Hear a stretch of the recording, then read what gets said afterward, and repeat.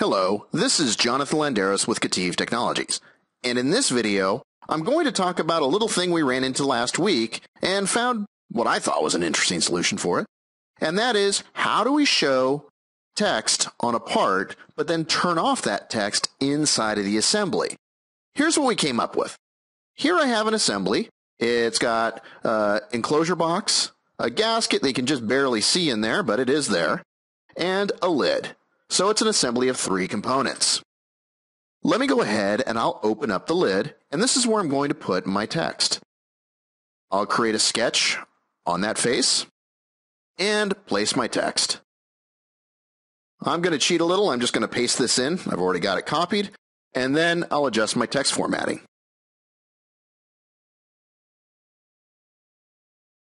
Once that's done, I'll go ahead and finish that, and then return back to my assembly.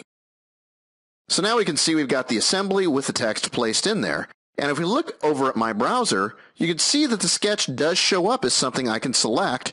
And if I right-click, I can change the visibility of that. So now let's go to the next step.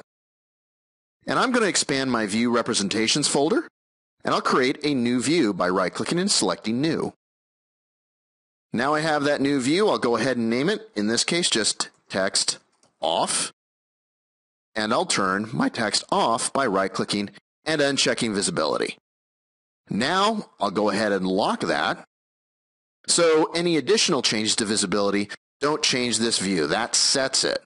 And now all I have to do is click between the 2 different views that I have, Master and Text Off, and just that quickly you've got something where you can toggle that text off where you need it, when you need it.